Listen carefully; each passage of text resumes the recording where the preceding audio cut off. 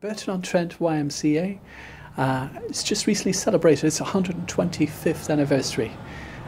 In these current times, we're delivering homeless services to 52 young people that live as residents at the YMCA, ages between 16 and 25. In addition, we have 16 units of accommodation available for adult street homeless people, and those range between 18 upwards into their 50s. We run a furniture recycling project here in Burton, and currently have 3 shops, one in Burton, one in South Derbyshire and the other in Derby. You may question, what's a YMCA doing with furniture? Actually, we're helping local families with affordable, good quality, essential household items, and preventing over 300 tonnes of furniture go to landfill each year. We run a family mediation service and a counselling service. We also have a number of community activities that take place within the housing projects to develop both our young people and address the whole issue of homelessness. Our young people have come from a wide variety of backgrounds.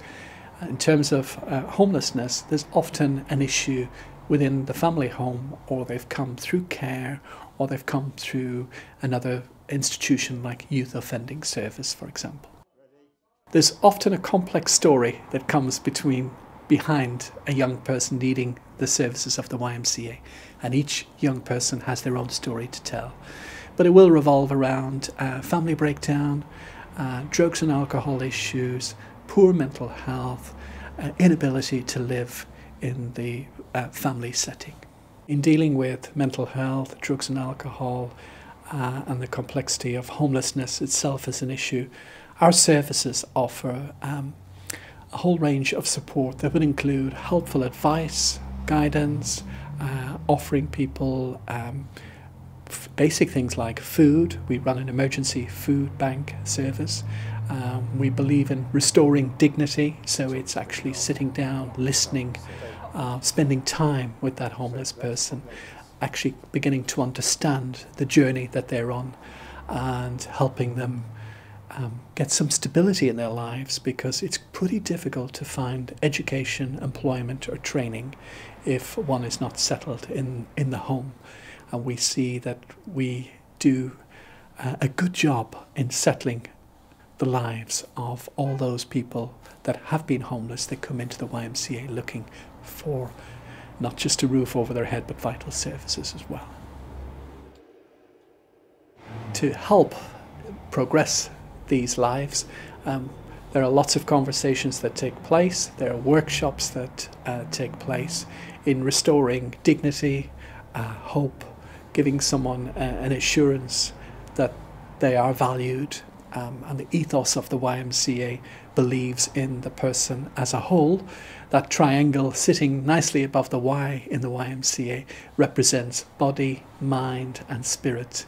The YMCA, having existed since 1844, in the 21st century, it's now used primarily as a brand, because we don't just deal with young men. We've got 70% of our young people living in our housing projects are female.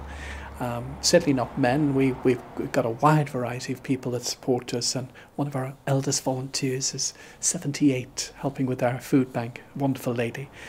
Christian, well, Christian ethos and values we still very much believe in, but we've got all types of people. We've got a wonderful local mosque who deliver food on a regular basis to our adult homeless centre.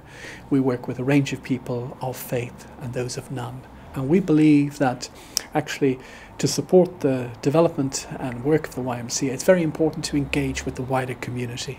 And we do that through local voluntary sector groups, through statutory organisation, and we've got a whole range of local businesses. We're hoping 40 business will participate in our annual sleep out this year.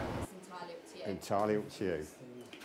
Reverend Peter Orton has been employed by the YMCA for the past 6 years. This is in the role as Christian Spiritual Development Officer. We see the work that Pete does amongst his colleagues, staff across the projects and volunteers as being essential. It's like the lifeline that runs through the YMCA. in terms of addressing the deep spiritual needs that exist within the residents, the staff, the volunteers.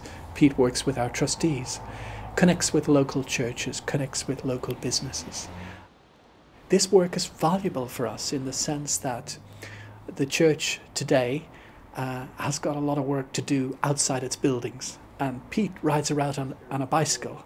He uses his bike to get from A to B, and he will tell us, and proves it, that he's most effective in working outside the church. So the YMCA is a perfect community in many respects, working with marginalised people, disenfranchised people, who actually need a hope and an assurance that they've got a future. We're fortunate because he comes with a mental health background. And as mental health is a fairly big issue for us in working with our tenants, he comes with a greater understanding of where they're coming from, what the type of needs they have. So the conversations Pete has around bereavement, identity, values, direction, where people are wishing to go with their lives, are hugely important. And we find that his contribution to the YMCA and the wider community is quite phenomenal.